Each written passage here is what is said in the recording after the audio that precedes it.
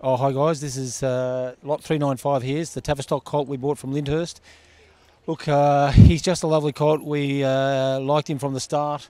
He's a tough horse. He's a little bit different to some of these other Tavistocks. He's an earlier foal and he's quite pronounced in the wither, knitted up in the knee. I think he'll come a bit earlier. Certainly I didn't buy him to be thinking about the early 2-year-old races in Melbourne or anything, but I think you'll find that he has just one of those horses that has a better turn of foot than a lot of the other Tavistocks. You know, there was a horse walked through these sales a long time ago called Grosvenor. He is so much, I know there's no Grosvenor in the page, but he's so much like that colt. You know, beautiful rich bay, white, best walking horse you'll find here. Just a real colt. He's had 140 inspections and never missed a beat. He's a very, very tough animal. Look, we just love him. We had to pay a little bit for him, but I think he's one of the colts of the sale. We had this horse tested with the DNA system we're using. He rated through the roof. Out of all our picks in the book, he's the highest rated Matcham horse.